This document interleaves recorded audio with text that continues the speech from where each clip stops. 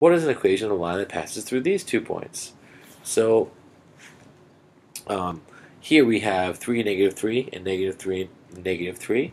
Our slope is going to be equal to the difference of the y values, -3 minus -3, over difference of the x values, -3 minus 3. So what's -3 minus -3? Well, we subtract the negative, so we add. -3 plus 3 is 0, right? Over anything except for 0 is going to be 0. Fortunately, here this is over 0. Clear that off. Sorry.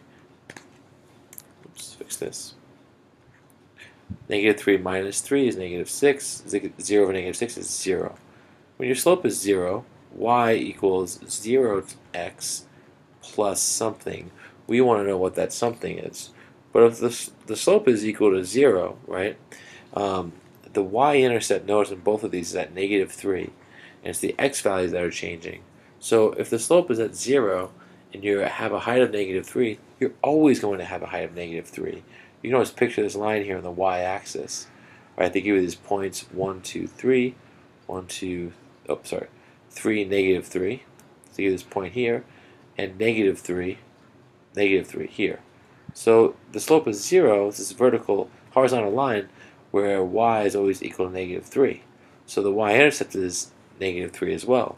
So y equals 0x plus b, or y equals 0 plus -3, or just -3. So y equals -3, which is choice 3.